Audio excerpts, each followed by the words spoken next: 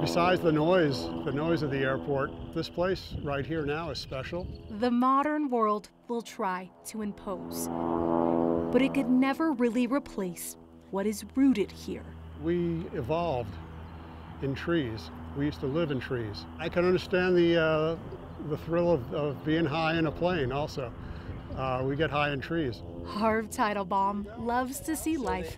You want to swing a little bit? From a unique perspective. He founded Tree Climbing Colorado. It's one of a few of the recreational technical tree climbing schools in the country. Mitch Magdovitz now owns it. You all ready to learn about the parts of the climbing system? Today, a group of kids from Adams Camp, a special needs therapy program, One more time. get to learn the ropes.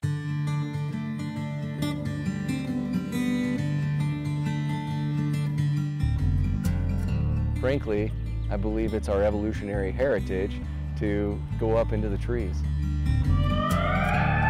People that just enjoyed being in the outdoors, wanted a different vantage point, wanted to get to experience trees.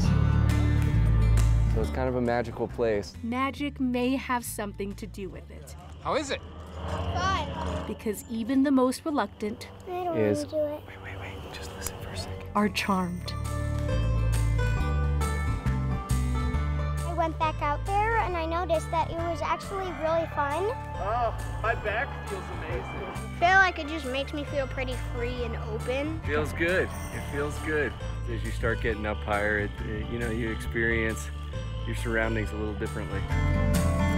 That's how Mitch and Harv Bunk. want to keep it. It may or may not be, but I promise it'll be a good time. They know, for so many, this is more than a fun day spent in the woods. How was it? That was good. Because when life makes us feel small, it's best to try a different view. I think there's real science in what's happening neurologically there that shifts that through our change in literal visual perspective. The modern world intrudes in many ways, but that doesn't mean we can't grab onto those parts that are still special.